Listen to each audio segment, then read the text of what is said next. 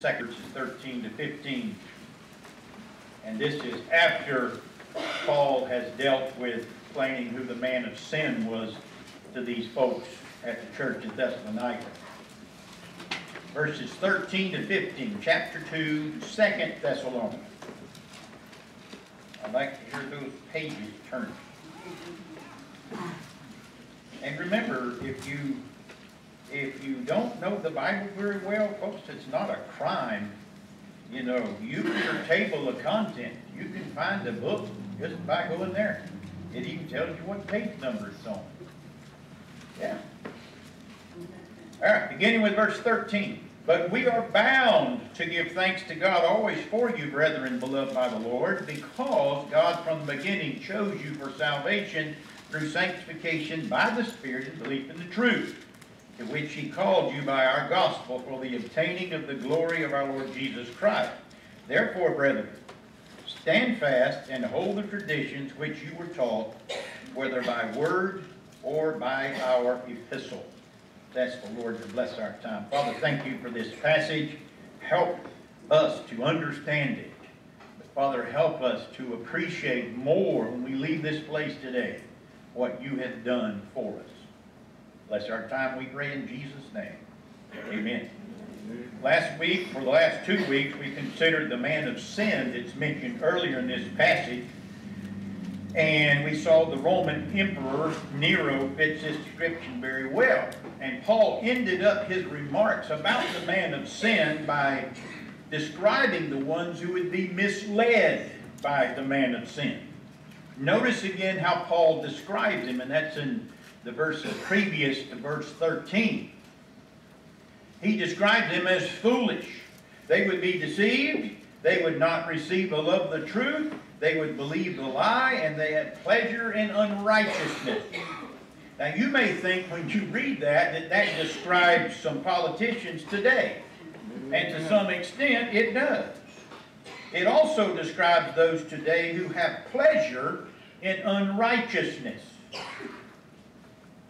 They're everywhere, and they want you to approve of their evil deeds. I could spend the rest of my time explaining what that is.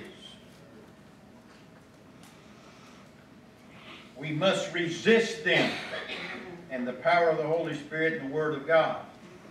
But what was it that separated or separates us from them? And it's a word in this text that describes that. And that's the word election. Now I know when you hear election, you think of in November, we're going to the polls and we're going to vote for this, that, or the other.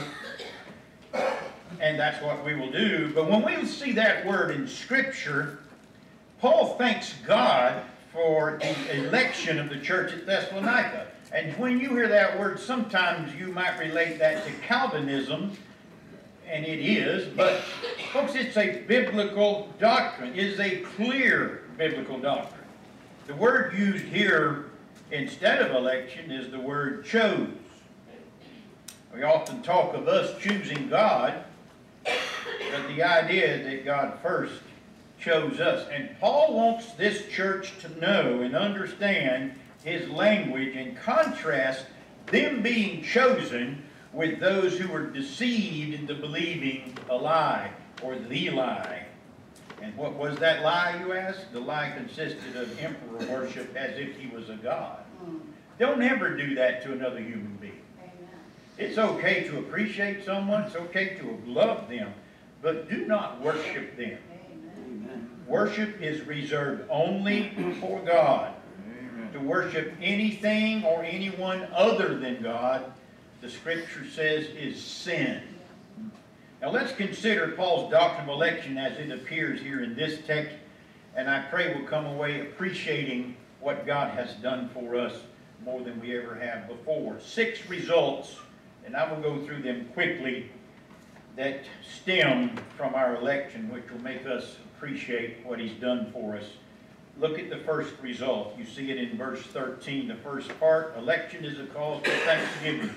Paul says we are bound. He begins by saying he and his companion are bound, are obligated to thank God. This is very similar to his statement, or his first thanksgiving statement, in chapter 1, verse 3 of this second letter.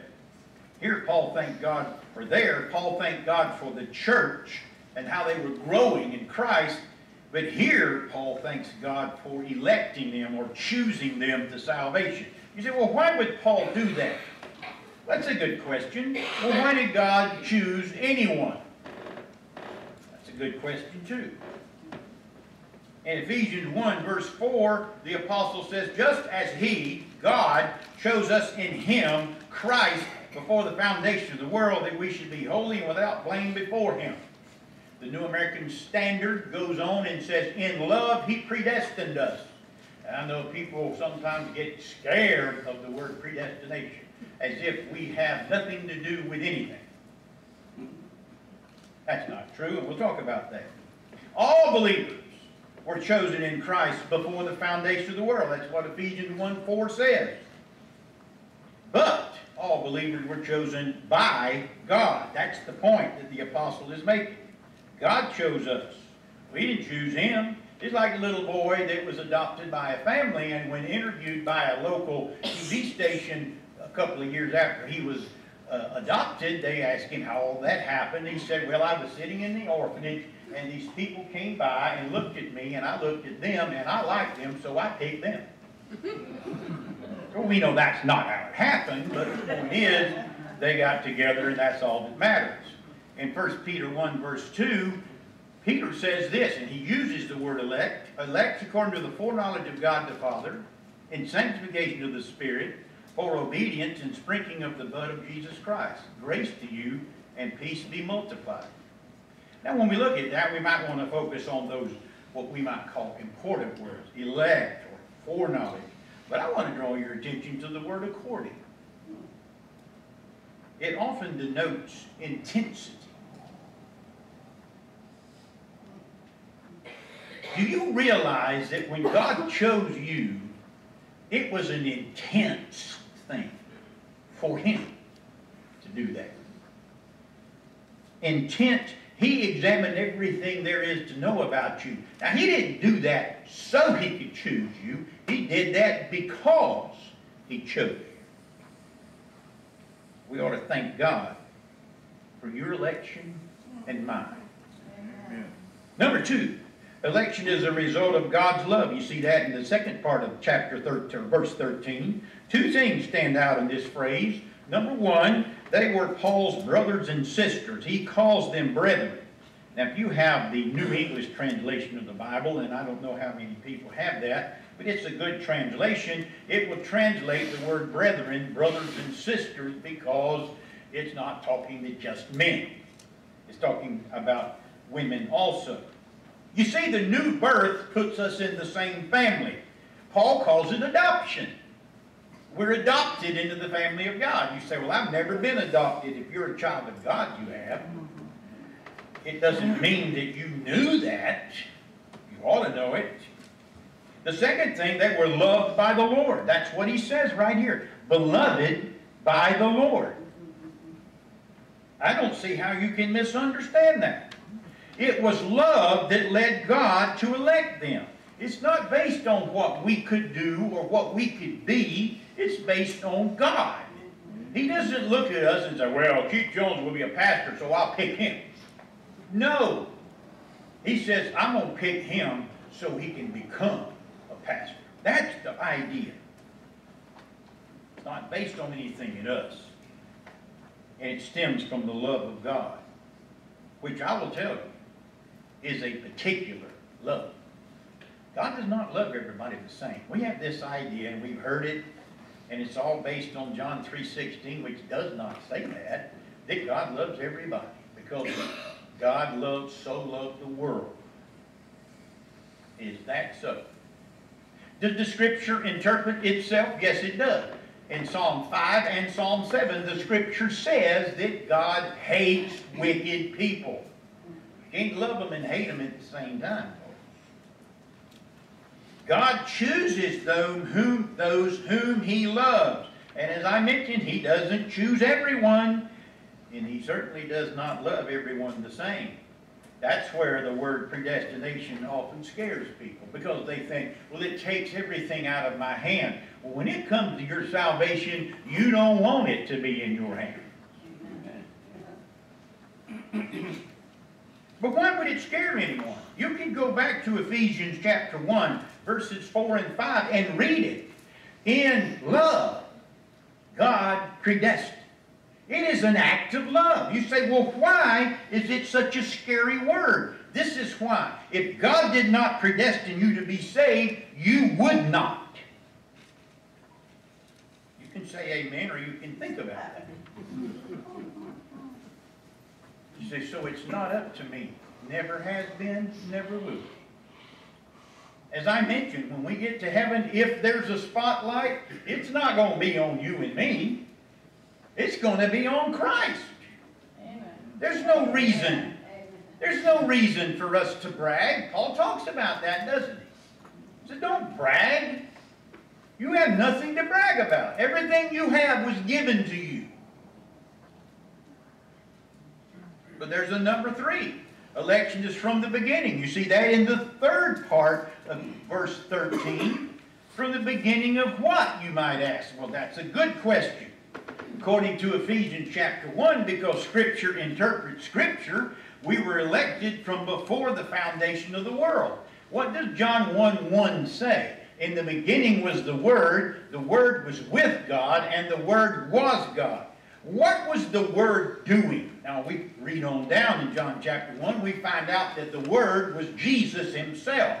So you've got the Father and the Son, and of course you can't take the Spirit out of that equation, because he is co-existent, co-eternal, and just co-everything with God. He is God. What were they doing in John chapter 1? It doesn't tell us, does it? We can surmise from the rest of Scripture that they were planning the creation of the world, the universe, and everything that exists. But that's not all. They were also electing who was to be saved. Oh, but I don't like that. That takes it out of my hand. Be glad it takes it out of your hands. The best place you could ever be is in the hands of God. Amen. Why does it matter? Why does it matter that election is from the beginning? That's a good question too. Well, you see, when did God create this person we call Satan? By the way, he is a created being. He is not God. He's not on par with God. He's not equal to God. He is inferior to God because he's a created being. And God created him. You say, that God created the devil? God created all things, especially the devil.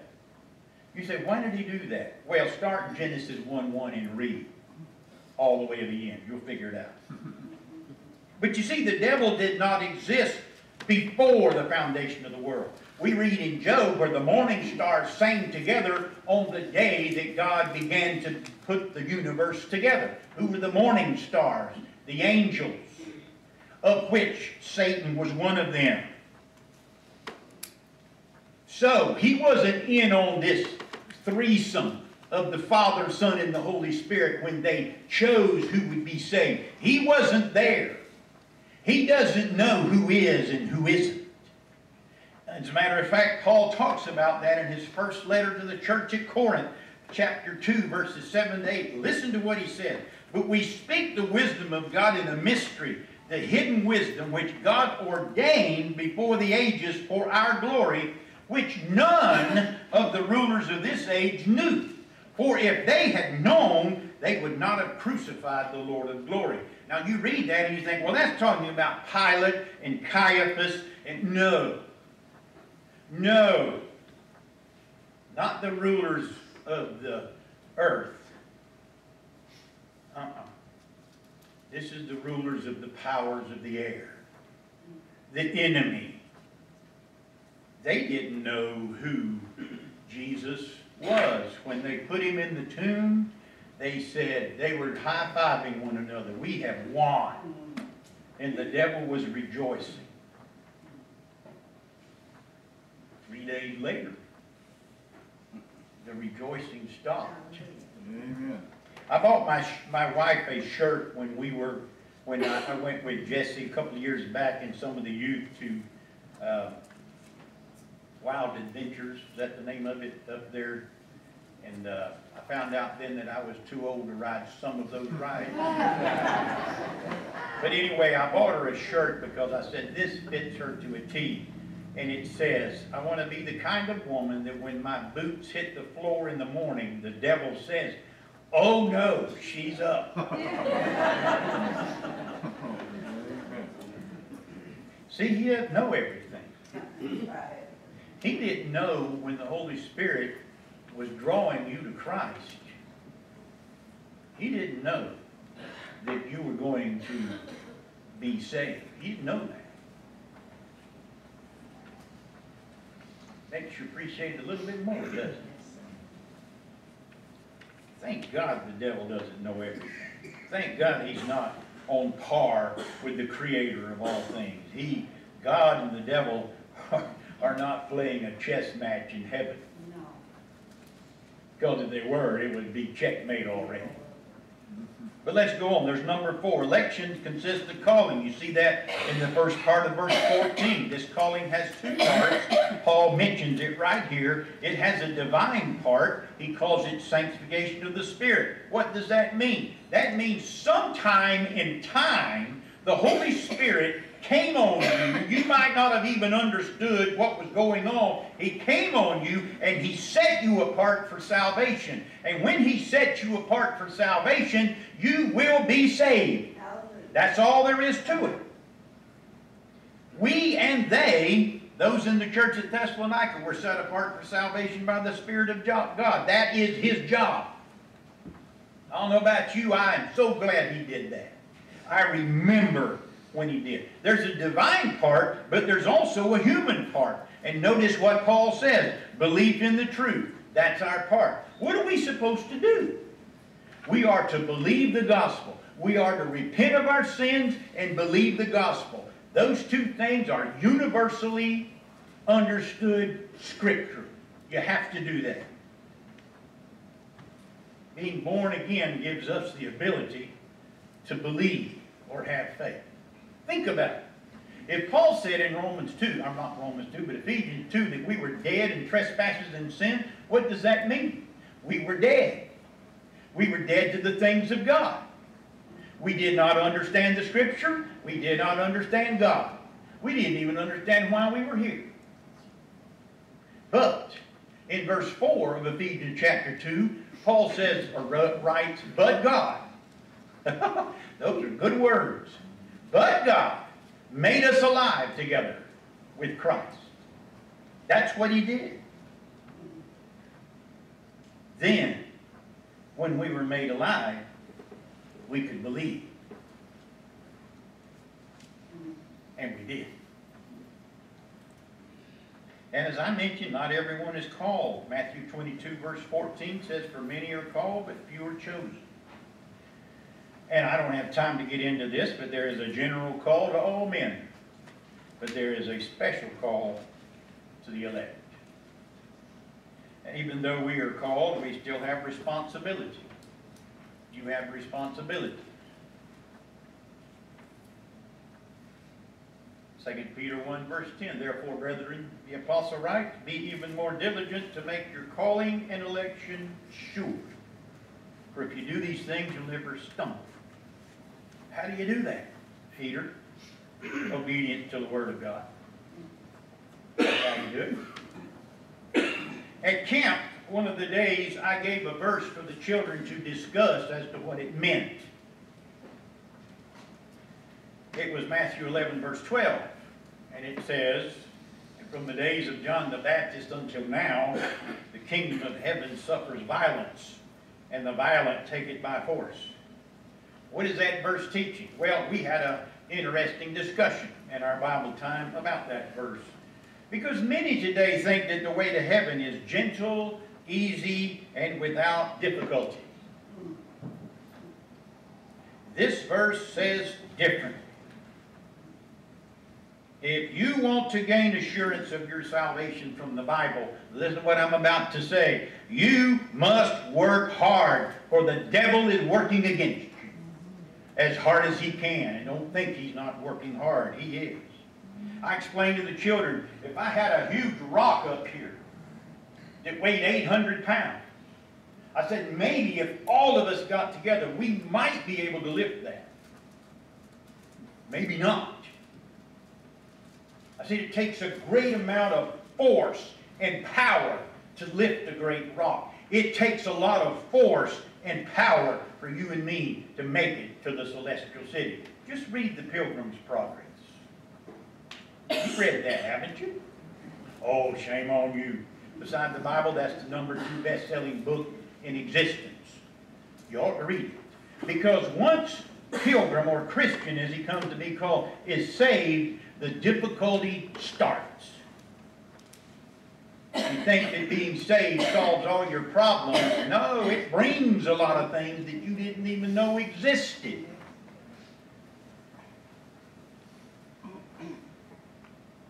You got to work hard. You say, but I thought salvation was by grace. Salvation is by grace through faith. But after that, get ready to work. #5. Election results in glorification. You see that in the second part of verse 14. This phrase is not easy to understand, because I'll give you an assignment if you would take it. Go home anytime this week and try to find out what glory means. You say, is it a noun or a verb? Yes. And it's an adjective. It's according to how it's used. This phrase is not easy to understand when we read it. Notice what the apostle says at the end of verse 14. For the obtaining of the glory of our Lord Jesus Christ. For the obtaining of the glory of our Lord Jesus Christ. That to me is confusing. That's why we study. The New King James uses one word of. Some translations use 2 words.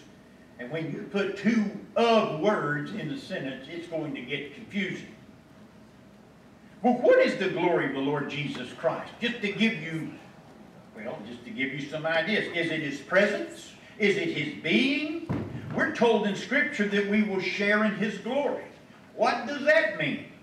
This could be in His glorification at the end of time. This could be our identity with Him as our King. This could be our reigning with Him in eternity. Which is it? Yes. Our glorification had to do with our final state in a glorified body. I'm so glad that God's going to give us a new glorified body for lots of reasons. One, have you ever been sick? Wasn't fun, was it? You ever had the flu so that you had to sit on the toilet and hold a garbage can? Was it fun? I think you know the answer to that. How many of you in here have had a colonoscopy? Woo! Look at the hands. I see those hands. Was that fun? The funnest part about that for me was when they stuck the stuff in my arm and put me to sleep. Because you see, we will be like Jesus. We will have a body similar to His. That does not mean we will be divine. We're not going to become gods like the Mormons say. Oh no. We're not going to become gods. And we're not going to be like the Muslims and get our own planet somewhere. No, we will never be divine, but we will share in His glory. You say, well, doesn't the Old Testament say that God will not share His glory with anyone? Yeah, but read the context. He's not going to share His glory with another false god. No, no, no. #6, election causes men to stand for the truth. And this is where we will finish, verse 15. Notice how he ends that section. Therefore, brethren, stand fast. and hold the traditions which you were taught, whether by word or our epistle. If you are truly saved, you have a desire to stand for the truth. Now, having said that, people get the wrong idea and say, well, basically you're saying that if I'm truly saved, I must be a Republican. No, but it helps.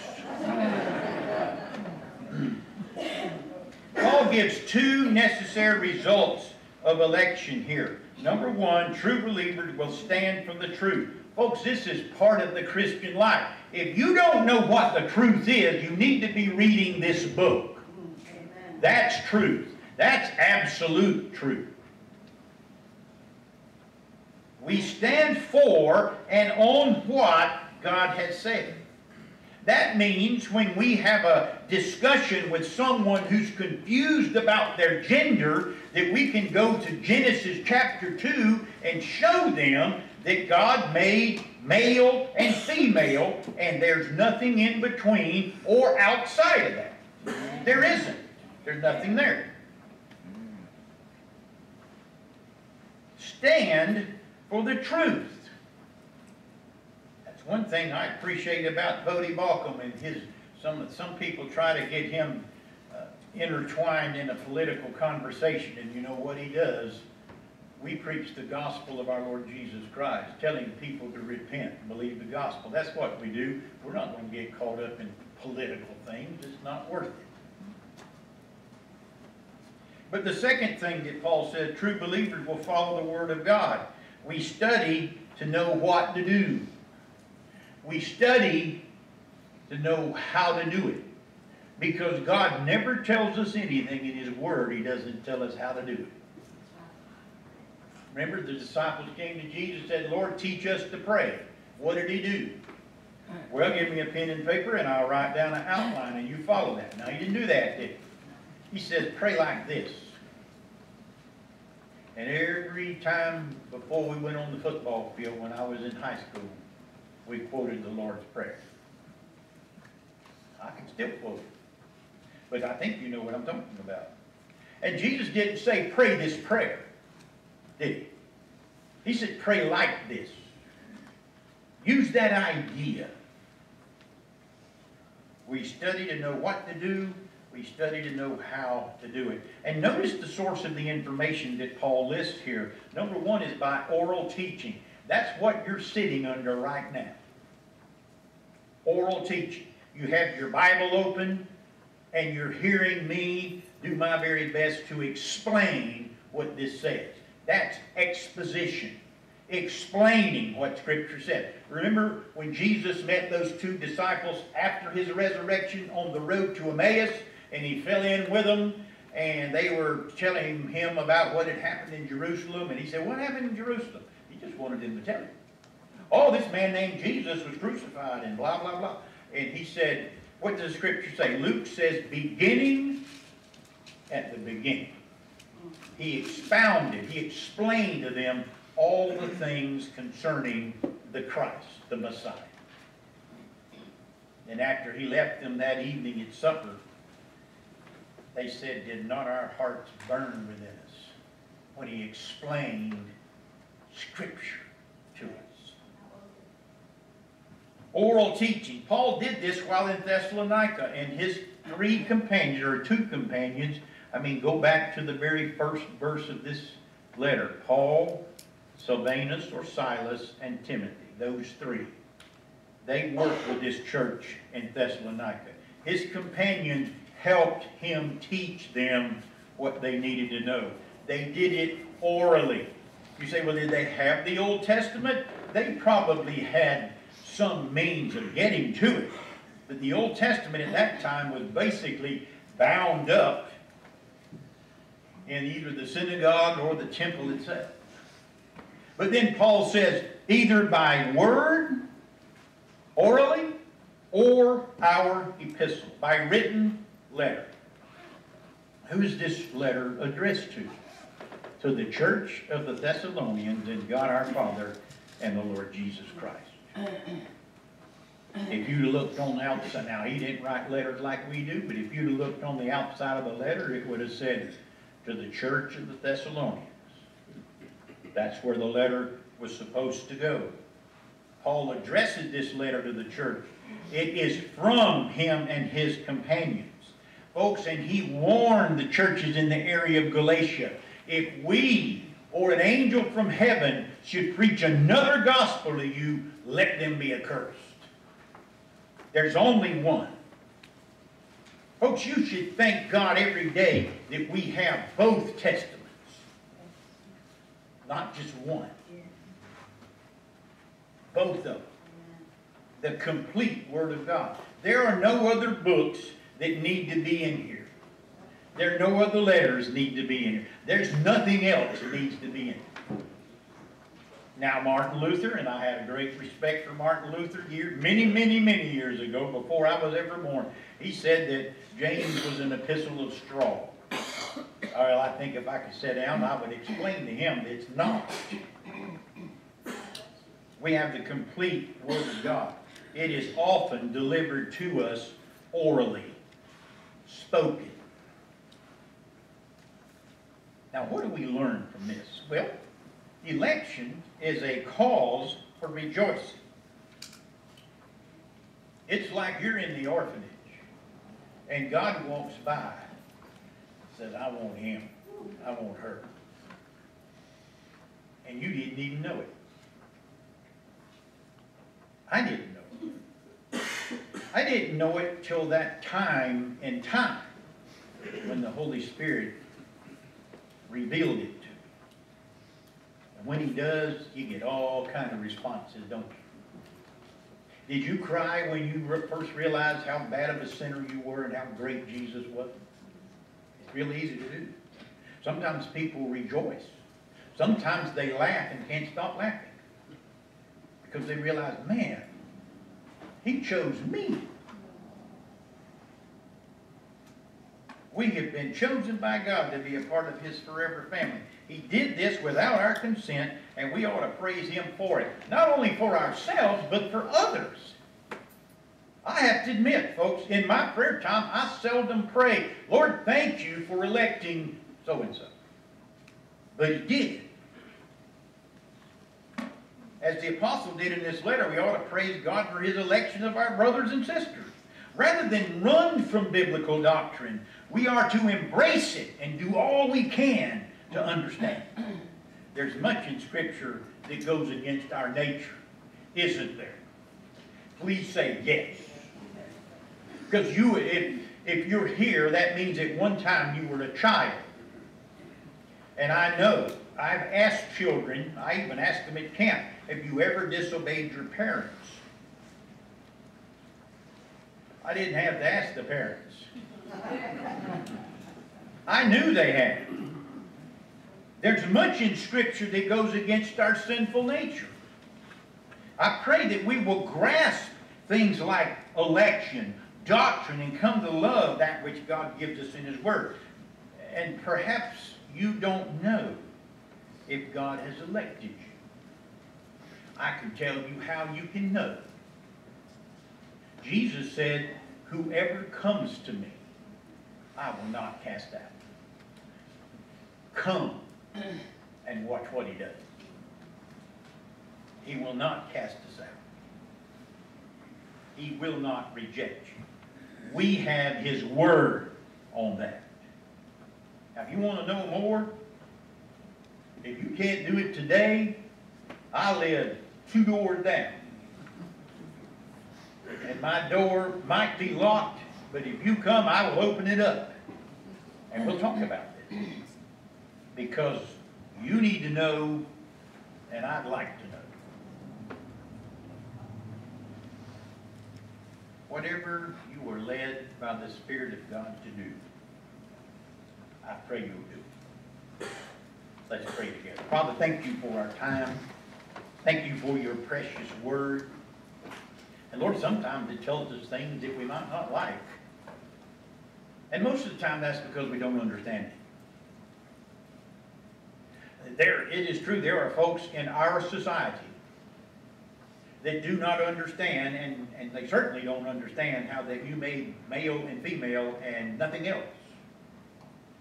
They don't understand that. They come up with all of these other names for what they think they are when it's one or the other. And Father, the bottom line is we have your word on that. Help us do what it says. Help us obey it. We ask this in Jesus' name. Amen.